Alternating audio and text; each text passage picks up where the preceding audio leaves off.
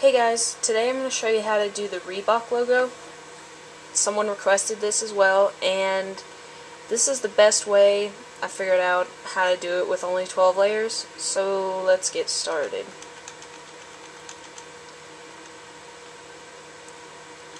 Okay, so you're just going to start out with a square, make it big and white, like that.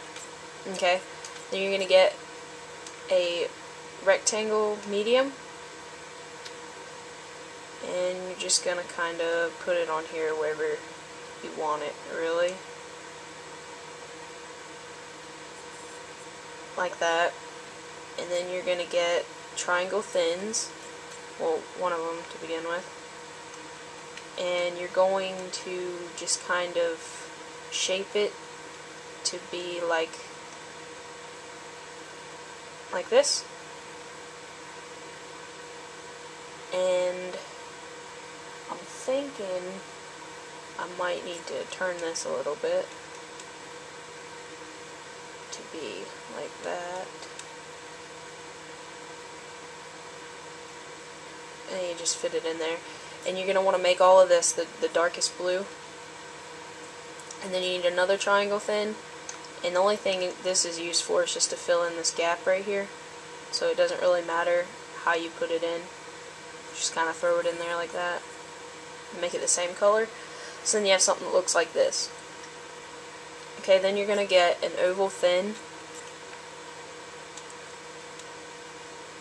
And you're going to try to fit it on here. And since it looks like, I'm just going to leave it this color so you can see what I did wrong. This needs to be turned downwards a little more.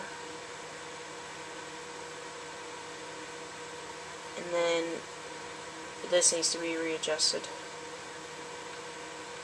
to be bigger so it will fit like this. See? And then you just make it white. And then there's your first shape of the Reebok thing. Okay. So after that, then you're going to go get a rectangle medium again. This time it's going to go right here, around this area. And you want to keep it a little space away because that's going to be the base of your next triangle. Okay? And make it the darkest blue. And then you get an arrowhead from right here, page 3. And then you take it and you do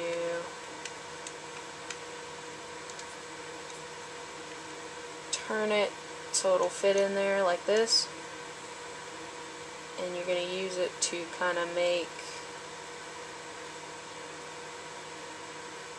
this piece, which is going to be, I think, something like this, then make it white so you've got like a nice curve. Okay, then another arrowhead, and you just want to use the back here. Let me make it a different color so you can see. You just want to use the back piece right here and make it into a triangle like that,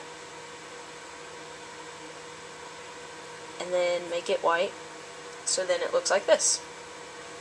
Okay, then for layer 4 you need a square again. Okay, and the square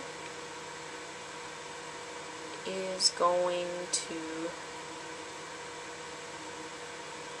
the square. What is the square doing?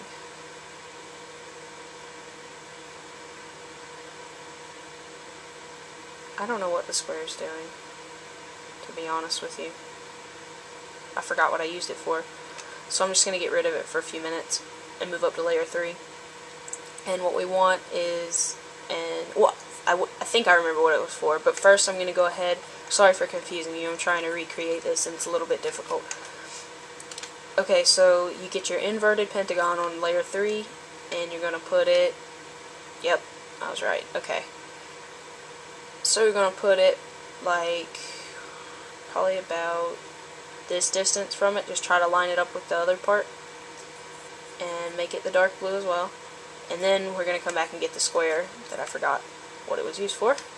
And it is just turned so it makes a straight line with this end of it. Okay? And I guess just put it in there like that and then make it the same color. So then you got something that looks like this.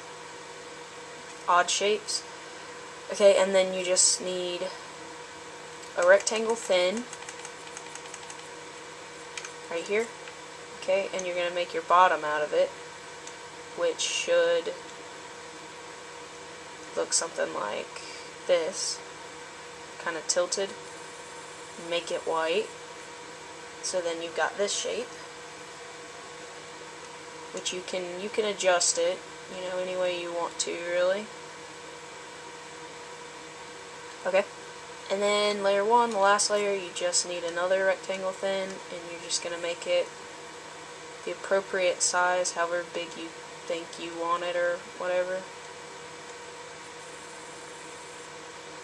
And then make it white.